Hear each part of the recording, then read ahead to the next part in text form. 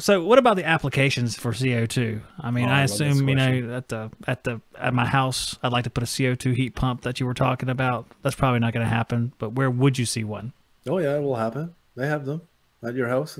You could have them. I'll take one then. Where's this? Where's this thing at? It's not at Johnstone. No, not yet. But they started back in 2000 in Japan doing CO2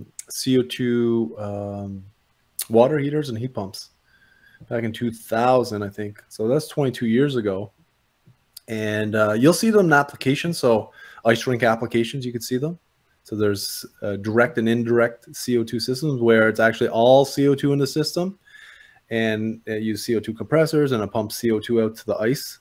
Indirect would be using like HFC high side, primary side. And then you have CO2 pumped out, kind of like a glycol system, if you know what ever heard of a glycol system. There is in supermarkets transcritical booster systems. So that is all 100% CO2. So on the medium temp side and the low temp side.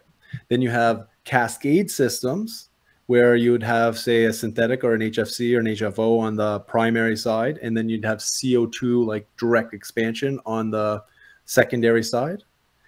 And what else is there? There's CO2 pump systems. Then this is where you're pumping CO2 kind of like a glycol out to the system, but it's more efficient than glycol because you're getting both the sensible heat transfer as well as latent heat transfer in those evaporators.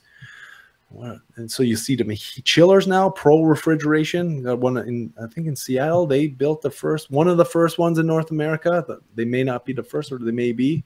I'm going to do a podcast with Damon, who's their lead guy there, in a few weeks. But they got a chiller. So in chiller applications, you see them in pop fridges. I've seen them in like Coca-Cola, little small mini fridges. Oh, so interesting. So small applications too. I've never heard of them in small applications. Well, I've never heard of most of the stuff you just said, actually. But here's my best guess at trying to ask you if what I have learned here is correct, and it's not going to be. So let's get past that right now.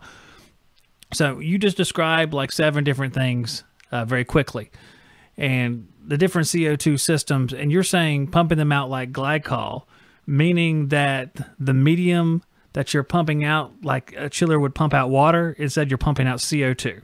That's right. So you're using a circulator, and it's circulating that liquid CO2 through to your cases or through your evaporators or your coils, I guess.